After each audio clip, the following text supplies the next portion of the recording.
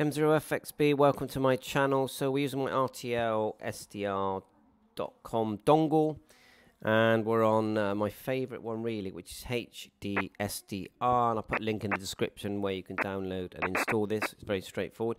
So this video is just about how do you set the squelch. I know it sounds really simple, so let's go to an active signal here. We'll double click here. Right, and wait for someone to transmit would be nice. So you can see the signals here.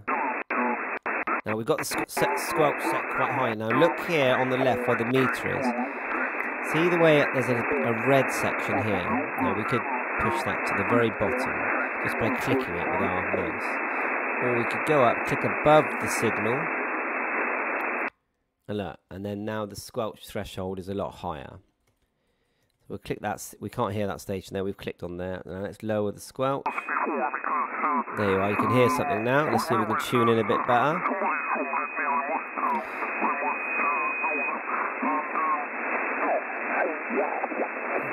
So maybe we went the wrong side then.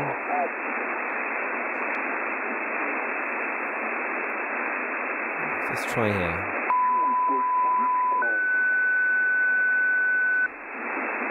We could use the actual frequencies here to change frequency as well. All sorts of settings here. But this one is just to show you how to change the squelch, which is, look, watch. Silence.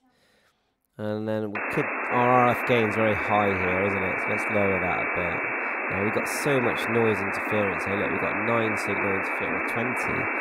So that's a bit bad. There's a lot of LEDs around this house. Need to just turn them all off. One thing I want to mention there you go. to Chris whilst he's on, for the cobweb, I think you'll find that sounds okay, doesn't it? And then do the squelch above, you hear nothing. Do the squelch below, you hear it.